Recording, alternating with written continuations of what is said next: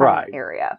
So Roberta had taken a walk over to this area where there was a view of a golf course. And at the time, this Mount St. Joseph's was fairly rural. You had the convent, and then there was kind of like a golf course area, but it wasn't very developed yet. Right. So it still was pretty rural and secluded. Well, she goes over to this, nice area. There's this beautiful view of this golf course. She's praying, she's meditating.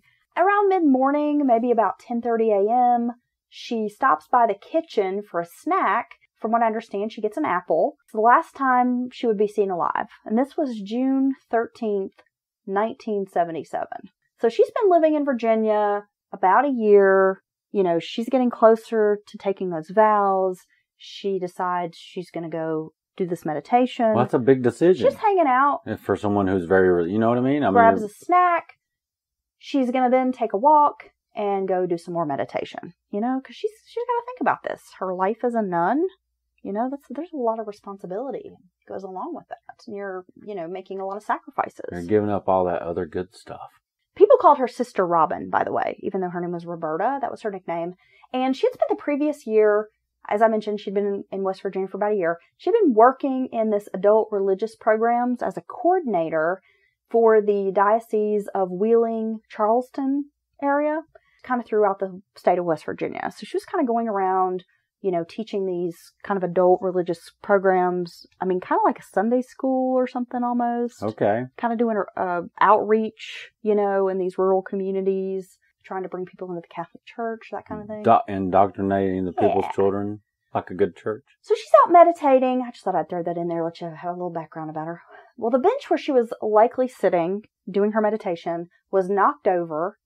She had been dragged by her throat, raped, and then strangled to death, basically just being left there to die. Oh, God. There was a groundskeeper that found her body, partially clothed, about 3 hours after the crime was committed. So they determined, and of course, medical exams back in the 70s were not like they are today. Yeah, they're probably heavily visual. Definitely pinpoint today, this person probably died at 9:37 a.m. Well, that's not to say back then they didn't have very talented, medical examiners and people that were very, very good. Well, they determined that, from what the evidence suggested, that she had been killed pretty quickly after that 10:30 a.m. Like when she'd stopped by, grabbed the snack, went back out to meditate. I bet it was the food, bro. Someone grabbed... In her stomach. Yeah, they could tell how long it digested. Someone, had obviously committed this crime within a short period. She had these bruises on her neck, on her legs. They think she, maybe had been discovered about 3 hours after. This is like early afternoon that he finds her body. What the hell? Her clothes were dirty because she'd been dragged on the ground. And the weird thing is, the murder took place less than 100 yards from the sisters' retreat house, and just adjacent to the Mount St. Joseph Mother House, because she was staying in like the retreat house where other women would come stay for the meditation and for the kind of the support each other and all that. And then the Mother House was where the actual like sisters who lived Mother at the, Superior, like where that's they all I know. were the sisters who lived in the convent. It was like actually their house. Oh, it's a habit, from what I understand. Yeah. Investigators were trying to find links between the rape and murder. And there was a series of rapes and murders in Washington County, Pennsylvania. So they were trying to link these together because they thought there could possibly be this serial rapist / serial killer who was in the area, because there were these 4 other women who were murdered in Pennsylvania, which I guess Washington County was not that far away. It was within, I think, enough distance.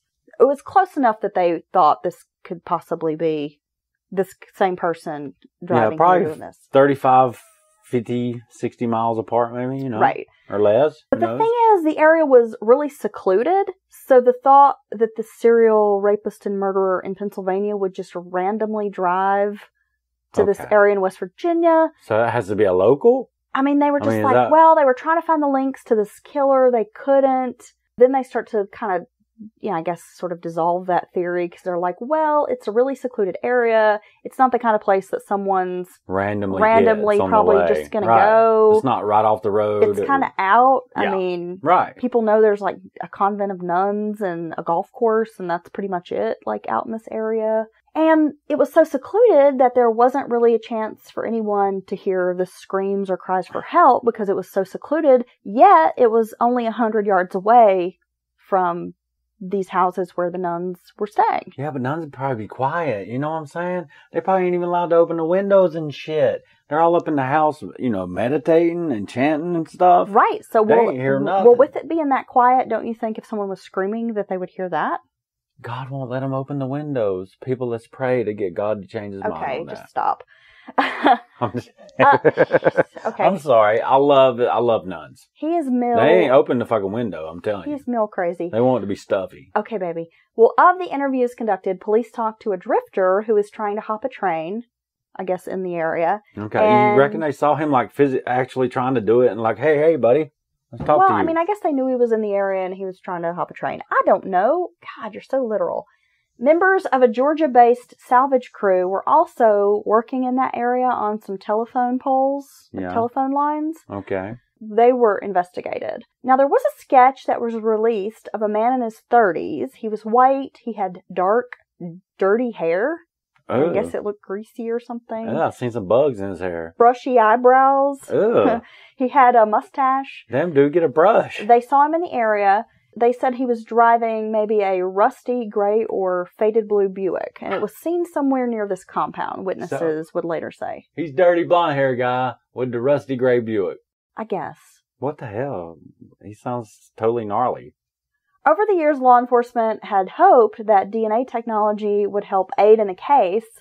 So far, they have ruled out 23 suspects because, again, they talked to the drifter, they talked to the salvage crew, they've talked to the nuns, the caretaker, but they've made no arrests in this case. That's crazy. So it remains unsolved. Well, I mean, we talk about a lot of, true crime and murders. They're each vicious and brutal and horrible in their own way. But who would kill a nun?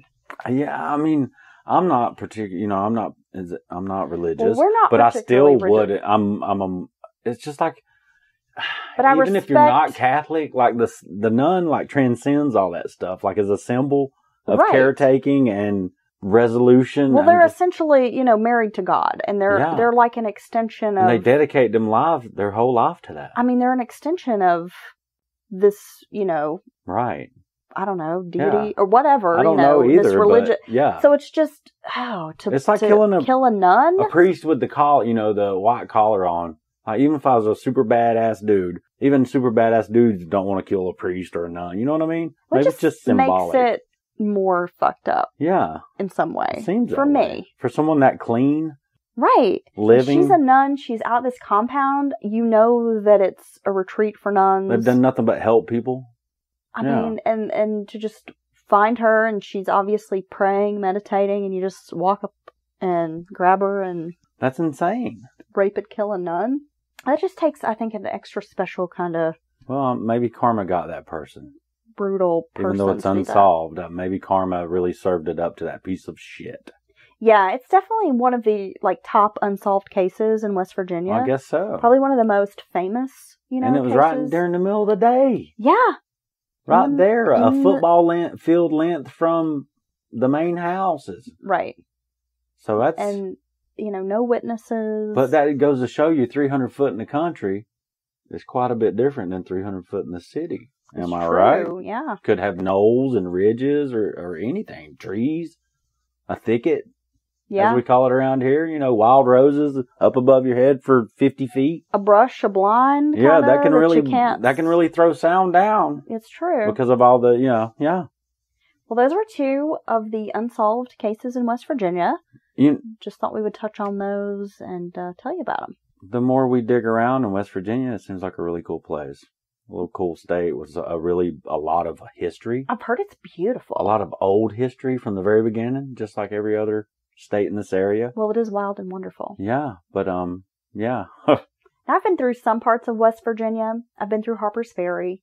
Yeah. And I've been up through Martinsville. Yeah, I'd like to go up through there. Just kind of the area that's outside or closest to Washington, D.C., because I've driven up to like Philadelphia and up to Pennsylvania. Oh, now she's just name dropping. So I've driven through parts of West Virginia. Okay. Kind of in and around the D.C. area when I lived there. You know, I've seen some of it, and probably not the pretty part, because it wasn't like I was in an area with like a lot of mountains and right. like the coal country. Is there a mount? Yeah, right. Where the Appalachians actually run through West Virginia. Yeah. Okay. So I've not been to that part, but I've been. So you was on the flat West Virginia? Yeah, it was kind of flat. Oh, was that like flat Kentucky? I love Kentucky. There's a lot of horses. Well, I'll say it's so flat. I felt, and I'm not making fun because trust me, where we're from is not like some great place. But no.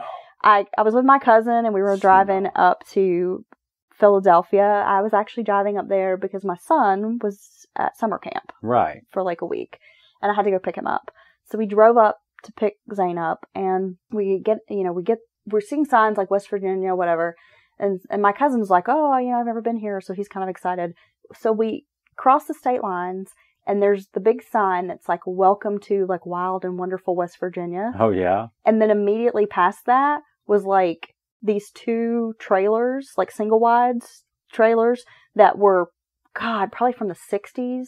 No. Those like super old school ones. Yeah. You know the one I'm talking about? Like the rounded ends and yeah, shit and like like the windows that like you had to crank. Oh, yeah. And there were like 7 or 8 of those little glass panes that come out. And no air comes to those. No, and they were like faded, like mint green and yellow. Mustard yellow. And yes. And white, but it's not white anymore. I mean, they were just right, like. I know exactly what you're talking these about. Old, well, I know because I'm like, hell, I grew up knowing people who lived in them trailers. Yeah, but that was Jim down in Lot B. Yeah, exactly.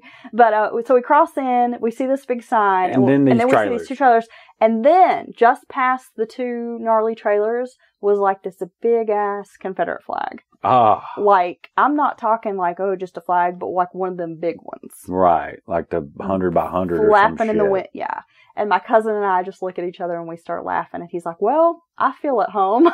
And I was like, well, because again, it's not much different from what we see around here. Right. And yep. It was just kind of funny because it was like everything I could imagine West Virginia would be. It was all right there in a quarter mile. Yeah, totally. Nice.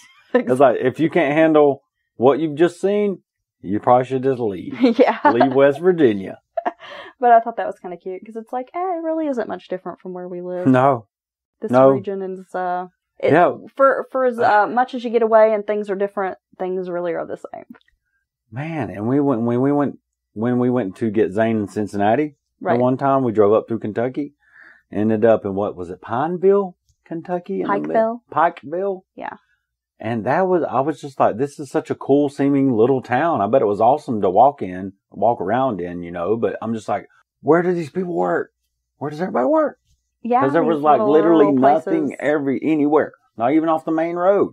Like usually you have a little bit of industry or, an exit with this and that on it. Nope, nothing but sheer rock faces cut right through the weirdest sedimentary rock shit I've ever seen. They would just cut straight through whole exits off the interstate through the rocks. Well, it's much like how they've butchered the roads around here. I mean, if you take I-40 and you go through the gorge, as we call it, which is the I-40 section between North Carolina into Tennessee, which is the like main vein. Haywood County, North Carolina, where we live now, into like Newport, Tennessee, that stretch of road. I mean, they have cut through a mountain and there's rock slides constantly. They shut down the highway. I mean, it's chaos. Not they all they can do is they know it's going to slide. It's just wind. And when it does, they see how fast they can clean it up and do it again. Yeah. And that was cut through there, in the 40s or something? Yeah, probably around that. So could you imagine part that? Part of the New Deal, the TVA and it was such big work, they would never finance opening that up and doing anything major differently. Because could you imagine back then them cutting that through that gorge by basically hand? Yeah. And a little bit of equipment? And it's so narrow through there, isn't it? It's a very dangerous chunk of 40. And it's the main vein out of the south and, into the Midwest and whatnot. Yeah, I mean, I-40 it's the main vein. Cuts across the entire United States. Yeah. You can drive from coast to coast on 40. Yeah, and all the time, both lanes right there is shut the fuck down. Yeah, it seems like there's always some kind of rock slide in that area. But, that's the thing with living in Appalachia. I mean, a lot of people have their ideas of what it's like here. And, we live here and a lot of our listeners live in this area. Yeah. And it can be rural. It can be cruel. Yeah, but it's beautiful.